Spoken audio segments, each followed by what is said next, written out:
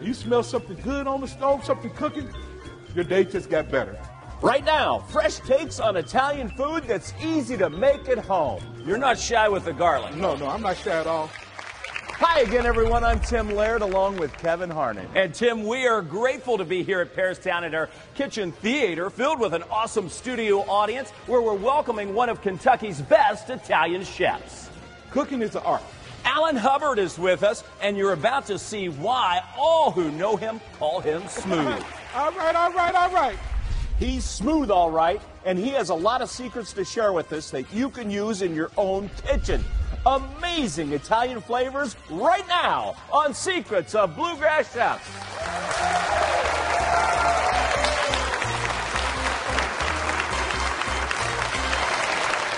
Hi, everyone, and welcome to Secrets of Bluegrass Chefs here at Paristown. I'm Kevin Harnett alongside my broadcast partner, Tim Laird. Yeah, that's right, Kevin, and I'll tell you what, it's a great day to be in kitchen theater, especially if you like Italian food, and who doesn't? Check out this dish. It's called chicken fresca, a specialty at Martini Italian Bistro in Louisville, where you'll find all your favorites from lasagnas to parmigianas to piccatas. Chef Allen Hubbard runs the kitchen at Martini, and today he's going to share the secrets to that chicken fresca along with his raspberry cream cake. Are you hungry? It's easy to make at home when you learn the secrets. Alrighty then, let's get cooking. Here he is, Chef Allen Hubbard from Martini's Italian Bistro. Hey, what's up? Hey, thank you, everybody. Thank you. We really appreciate you so much for coming out today. We do, and we appreciate you coming out today. Hey, I'm nothing without y'all. You're always thank you, everybody. Share your secrets, and we love that on this show. It happens to be the name of it. Yeah, and I try to do it, to empower people, let you know cooking could be fun, and don't be intimidated. Be willing to try something new. Step outside the box. Today we're going to do a chicken fresca. Nice way to say fresh chicken. We're just going to take some chicken, sauteed with broccolini, cherry tomatoes, shallots, and garlic. We're going to put it on the bed of angel hair pasta. And what we've got right here, we're going to start off with, I got like 3 ounce chicken breast. We lightly pound it. They pound it out and make it real thin. They put up this really pretty word. It's called scallopini. A lot of people get it to like, oh my God, what's a scallopini? Scallopini is a nice way to say something, a piece of meat, lightly pounded thin. We're going to put this in here. And then the most important thing I can tell anybody, when you're cooking, season your food. A little salt and pepper. There you go, and we almost there. You can see on the edges right here, it's starting to it's starting to crisp up a little bit. We're almost ready to turn. And remember, just take a little patience. You don't have to flip it. Let it sit for a minute. Let it get a little sear on it, a little skin, like to call it, a little skin. That way, it seals in the flavor. Imagine like the chicken is open, but once you put in that skillet, the flavor you cut the flavor off, so everything stays inside. So when you cook it, all the flavors inside, and you cut it, it stays there. Leave it alone, in other words. Have patience. Have patience. Let's talk about how you got to where you are. Wow, me. Born and raised Louisville, Kentucky. Graduated DuPont Manual, class of '86. So I thought I wanted to travel the world. Actually, I did want to travel the world. So I joined the Marine Corps. My mom, I'll never forget my mom. I wanted to be an Army boy. My mom said, you'll never make an Army. I'm like, Mom, I'm going to the Marine Corps. You'll never make, you should go to the Army. I'm like, well, Mom, thank you, Mama. You know what I'm saying? So I went to the Marine Corps, and I never forget, it was one time there during our physical training, I was vet guy. So in the Marine Corps, vet guys, we don't do well. So they said, if you don't get your stuff together, boy, you out of here. I like, ain't nowhere in the world I'm going home and tell my mama that I couldn't make it. I'm like, y'all gonna have to kill me. So I made it through the Marine Corps. I spent 6 years there. I got to travel the world. I've been all throughout the Western Pacific, from Hawaii all the way to Malaysia, quite a few places, and I came out, and I love to cook. I cooked for the Marine Corps. Then I got a job down at Vincenzo's, worked with Agostino and Vincenzo. I worked there for like 13 years, and I still loved it. I went to the Presbyterian Seminary, had a little stint there, but the seminary was, as much as I loved the job, it was too easy. I go to work at 8, I got off at 3. I'm like, what am I going to do? So I was bored. I had to get a new job. So I got a new job. I went to Martini Italian Bistro, and I've been there for like 30 years. So now I got my little 10, 11-hour days like I like. you know, where I get to live in the kitchen. I feel like when I wake up, I know I have to work. I'm old school like that. You know, there ain't none of that laying in bed. Get up, go to work, go get that money, and that's what I do. Nice. We could use a little of that in the world today, right? We're going to take a quick break. When we come back, we're going to finish up the dish right here with Smooth from Martini Italian Bistro. Stay with us. You're watching Secrets of Bluegrass Chefs.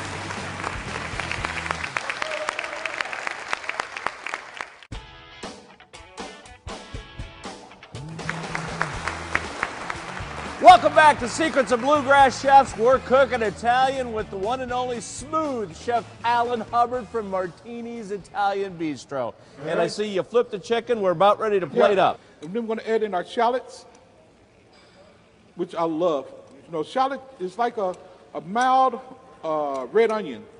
It's got a lot of flavor, And then we're going to add in my friend, my love, garlic. A little garlic. Yeah. You're not shy with the garlic. No, I'm not shy at all. No. We're going to add a little garlic in there, and then we're going to add in the rest of it. We got our broccolini, this Italian broccoli. Got a little extra crunch to me than regular broccoli. It holds up well, and it got that little extra crunch. To me, regular broccoli, well, you can cook it light, but it just don't have the flavor. It seems like a little watered down in a sense to me. And so many people eat with their eyes. That adds a nice color to it. Oh, yes. And that's what we want. We came up with this dish, and we just wanted something different, something we could call our own, and something that we can give back. You know, we try to change up the menu every year, twice a year, you know, add like 5 new items. Some things we cannot change because people get mad. They come out, you know, say, where's my rosa? It's not on the menu. So I'm like, hey, relax, baby, relax. We cook our food, meaning that if you want a rosa, we'll cook you a rosa. If it's not on the menu, if we got the ingredients, we're going to make it. And see how we got it? My color coming good. And while we got that, we're going to take our angel hair. We're going to warm it up a little bit. Again, a little oil. You got a little angel hair pasta. And see, on this angel hair, we're just going to warm it up. And the only thing that we've done with this, we just blanched it off, which is a nice way to say pre-cook. We cook the pasta, cook whatever, and then you shock it with the ice water or whatever. But we use just regular cold water. Shock it till you want to stop the cooking process, and then we bring it back to life. And we're almost ready, y'all. This quick. Nice. Yeah. Well, we're glad we're almost ready. We're getting hungry, aren't we? Hey, we got you. There you go. Give it just another second. It's looking good. Yeah. Smelling good, too. Oh, it smells great. Oh, yeah. And I'll tell you what, this is a colorful dish, too. I love everything that's going on. It's beautiful. Now, Tim is eyeing the food, but most of the time when we are at Martini's is we go on occasion. It's the martinis that Tim really likes. Because I love the martinis. There's quite a collection of those. It's like 30 different martinis, and you've got a great happy hour. I love it. I'll tell you what, it's a fun place. It is fun. And I always say, how can you come to Martini's and not have a martini? The name say Martini Italian Bistro. Martini, and I love my martinis. I've never gone to Martini's without having, I haven't had a martini. Yeah. That's why I like I'm the not counting. It's okay. It's How okay. many martinis I've had at Martini's. There you go. And you see, we finally got that little color that I was looking for. There it is. You know what I'm saying? You want just a little bit of color, but that color is caramelization. And the caramelization adds that little extra flavor, that nice way to say umami, which is a nice way to say extra flavor. So we're going to get that like that, and we're going to just take and plate this over here. Put the chicken like this. Oh, beautiful. Oh, yeah. It's looking good, smelling good. Oh, that garlic comes out. Yeah. And those shallots are cooked just perfectly. Yeah, you want just like a little crispy on the edges. Looking good, smelling good. There's only one thing left. There you go. We're going to add a little mozzarella. And this is good like when you're sitting outside, al fresco, and you can really enjoy it. And we're going to take the balsamic vinegar, reduced until it kind of like coats the back of a spoon. And then we're going to top it off with a little, just fresh basil to add a little extra freshness. And just like that, y'all, we have a chicken fresca. Chicken fresca from Martini. Thank you. Wowza. That looks delicious. We're going to have a chance to taste that coming up. And you're not finished sharing your secrets. A No. nice dessert? Yeah, we got a dessert coming up. I'm doing a raspberry cream cake. A raspberry cream cake. Stay with us. You're watching Secrets of Bluegrass Chefs. All right, all right.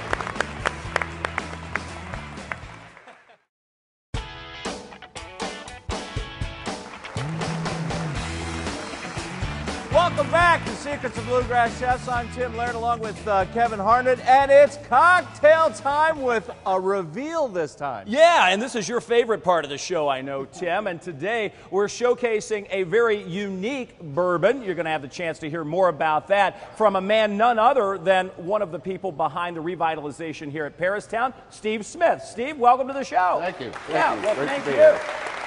We love Paristown. Let's start with that. Wow. I mean, it's our new home for kitchen theater. It is an amazing place to be. In a nutshell, how do you explain it to people at home? Well, you know, it's an historic neighborhood. It was founded in actually 1854, and there's a dozen partners that I had glasses of bourbon with and suckered them into helping me, and with help from Christy Brown and lots of people.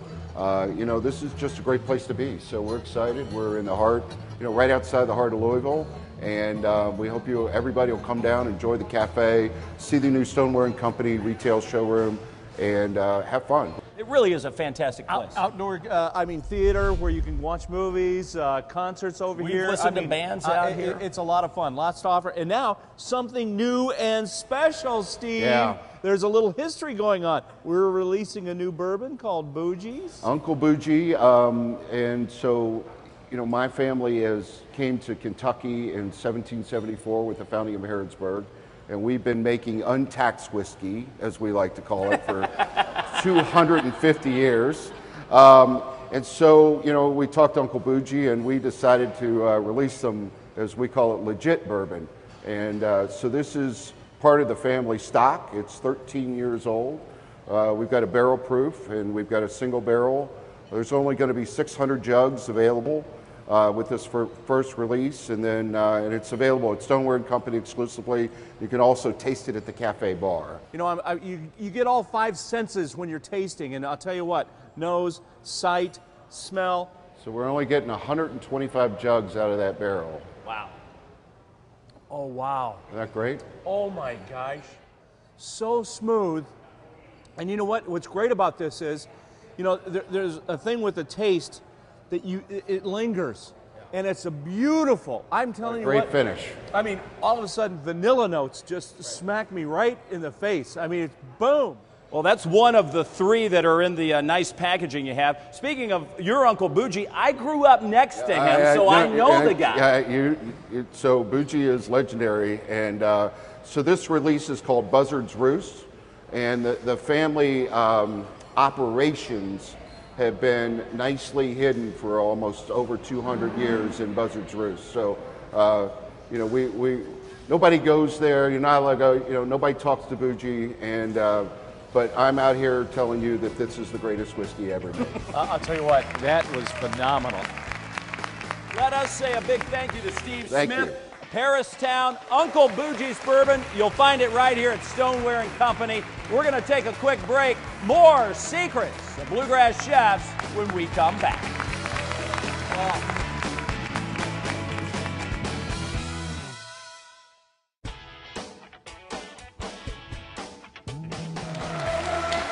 Hi, everybody. Kevin Harnett back with you here at Paristown at our Kitchen Theater.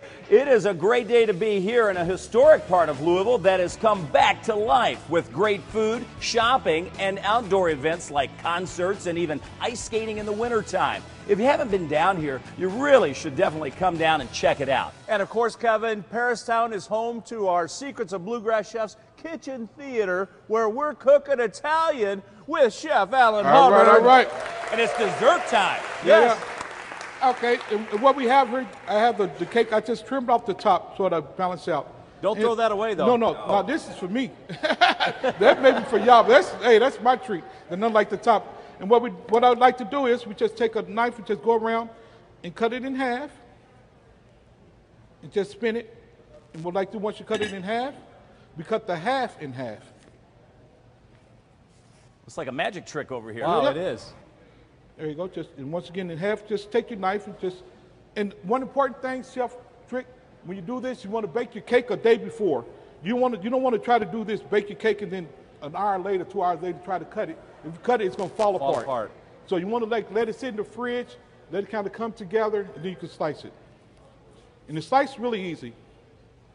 You see, I'm just cutting half and half, like that. And then what I like to do, I start with the bottom half, like this, and we're going to take a little, what I have right here, sweetened cream cheese, just regular cream cheese, with, powdered sugar and vanilla.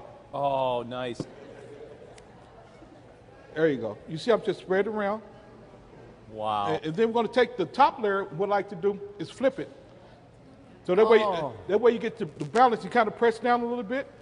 That's a secret, because that now it's flat. Because if not, you have a lopsided cake.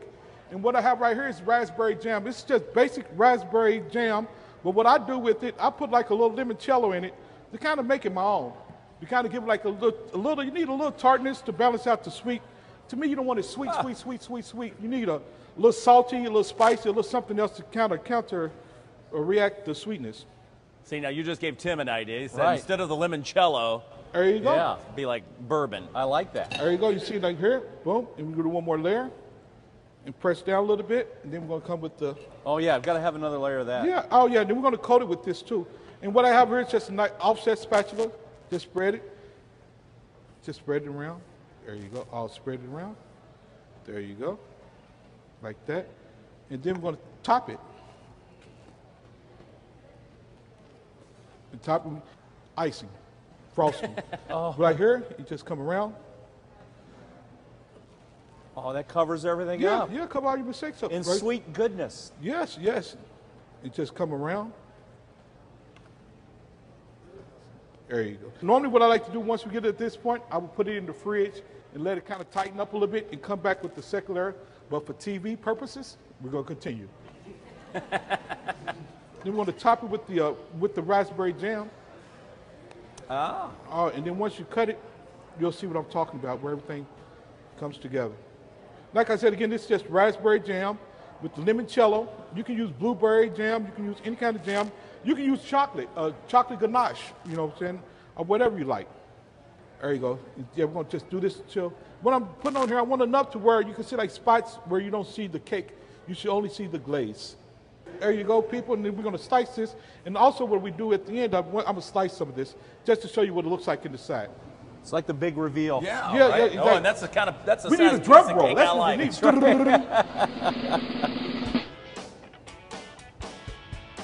Oh. And there you go. Wow.